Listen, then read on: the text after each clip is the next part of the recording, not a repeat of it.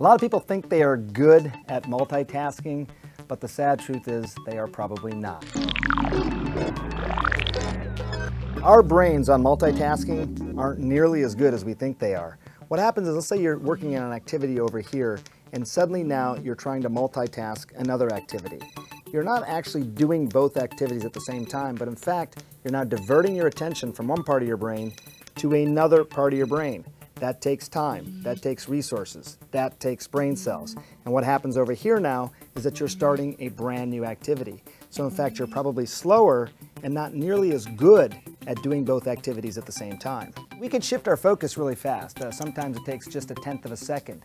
But the time doesn't matter as much as the bandwidth that the brain requires to move back and forth. And that might affect your performance and might also affect the quality of the work that you finally produce. Take an everyday activity like driving. When you look at the MRI of someone who's in driving mode, see how much of their brain is activating there? Now if you just layer in one more thing, and that is the person is listening while they are driving, and all of a sudden the amount of attention, the amount of brain bandwidth going towards driving decreases by about 37%. So you're not multitasking, you've in fact reduced the amount of attention you're now paying to your driving. There's about 2% of the population that are super multitaskers. It's sort of a genetic gift.